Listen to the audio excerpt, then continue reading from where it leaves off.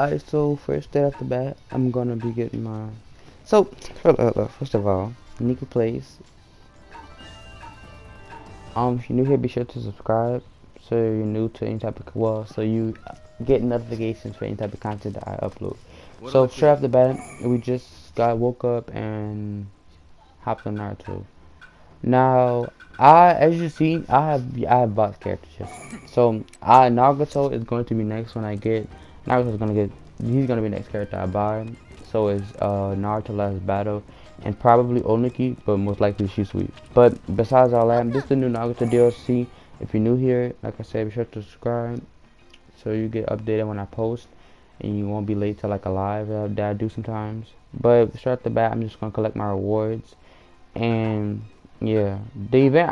If y'all want to know about the rewards, well, some of y'all probably already have them, but like, I'll probably like upload a little small similar clip if y'all want it or not about the rewards.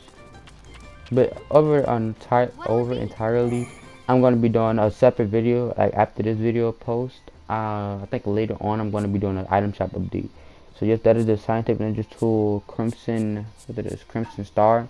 The Taku's outfit, Kiba release. The last time, this is the second time Kiba release has came out, I assume, because the last time it released, it was with Sakura's armored version outfit and Sakura Nagato.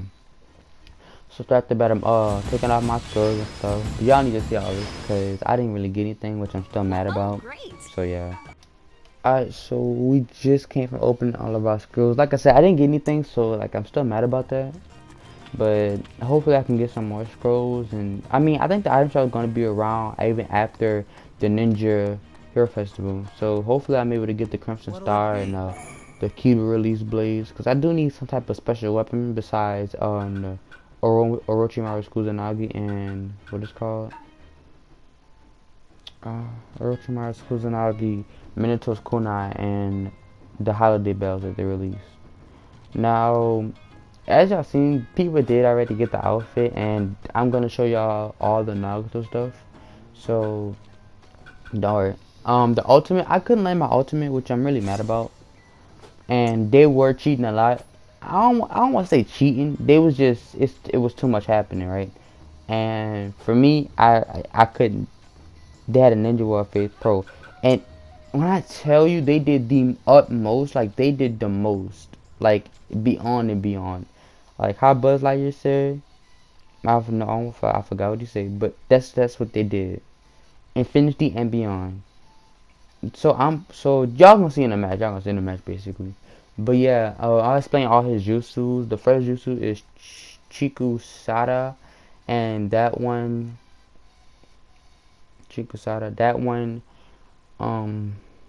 it summons the chameleon and makes you go invisible for like a period of time. The second jutsu, oh yeah, you can't be targeted by it too, I forgot. The second jutsu is a second activate. Y'all gonna see when it shows. I'm gonna show y'all. Y'all gonna have to pause the video though to look at it. So look. Yeah, invisibility prevents enemies from locking on. The summons puppet armor, enables a second activation type of thing, so you can keep activating and spamming it. With the second jutsu, Shirada, the one that looks purple. The first jutsu is the chameleon, which looks blue and green. That's Chikusada. Chikusada makes you go invisible and untargetable. Now it takes a while to like actually like see the person there. Cause like when you stand on the base and you're like, why it's not loading for my team, you'll notice that there's a person right there. And when the time is up, as y'all seen, my bar it went down when I had it on. So when it goes down, the chameleon appears and spits you back out. For Chikusada, y'all gonna see in a minute what Chikusada does. It's very spammable and annoying. See the right side, my second jutsu on the right side is the firehead armor, firehead arrow. The left side is my first jutsu, arm cannon, right there. Y'all just seen it. It was like a little blast that went forward. But yeah, that's arm cannon. And our ultimate would be the Geto statue summoning. I would skip it to the Geto statue where the people did Geto statue, but I'm just let the video play out. See how he's untargetable and you didn't notice it till like a little minute. And y'all gonna see the frustration Well, y'all ain't gonna see it, but y'all should know how effective. This stands so much. And that's all it did, so and actually I was mad. We ain't even gonna touch that topic, but yeah, that's what happened. And the ultimate summoning Gito statue, you summon the Gito statue. It drops your, the only downfit of it is it drops your health down to 1. I thought it was the enemy's health, but no, it drops your health down to 1 after summoning it. You know, the little appearance comes on. Y'all gonna see it. I don't want to expose it before y'all see it, but y'all gonna see it. Yeah, after that, it shoots out a dragon for long range enemies, and it takes the enemy. It's like a one-hit thing basically. So if you got enemies close to you when you activate it, they gonna get stunned. It's like a knock up. They gonna knock up, come back down. You know, I take a while for them to come back, like to stand back up. After I was gonna be, and after that, they're gonna see how my bars been, but that's different. They're gonna get sucked in with a little whirlpool thing that comes up to keep them out. And then after that, the dragon should hit them if they're not in range for the little soul suck. But after all that, that's what I'm saying. It has a downfall because you're gonna need a healer. Cause after that, you gonna be at 1 health, and unless you can play the game smoothly, y'all about to win or something. Other than that, you're basically a suicide ultimate. But there's some people who've managed to make it. I think there's like some. You can use Madara's ability to go with this. I think, yeah, early access. I think somebody already. You can buy the DLC. I'm sure, right? I haven't checked the shop, but I'm pretty sure you can.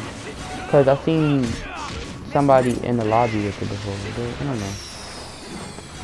When I get a chance, I'm buying it. Cause I could use that Sharada and the Chameleon for a lot of things. You can really use Sharada. Most likely, Sharada would be the only thing you would really use a lot because for flag battle you might need it, but they can tell you where you at because of the flag on the map. You just would be untargetable. That's it. And then for Sharada, you would just need that for like stop people from base or flag. And combat, I don't know about combat, but the ultimate, that's most likely a base, combat, and flag type thing. But it depends on where your flag at. Cause sand battle flag, that's eligible. Which one? Rain village flag, that's not gonna work cause there's not really much space for you to cast it into. See, there it is right there. Get it. Oh, look at the legs. Little leg.